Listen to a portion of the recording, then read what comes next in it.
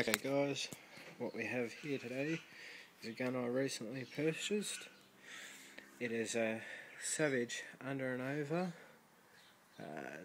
model 24 Series D. It has a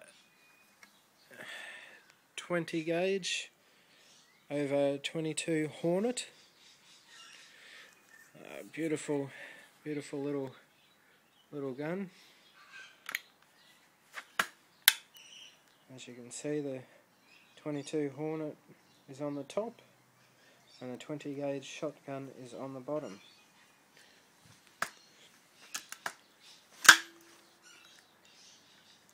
And as you can see, everything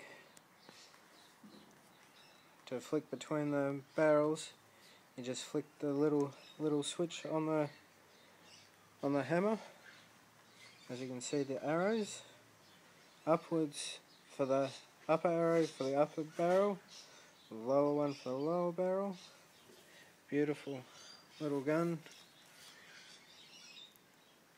Cost $350, and as you can see, it's in pretty damn good nick for its age.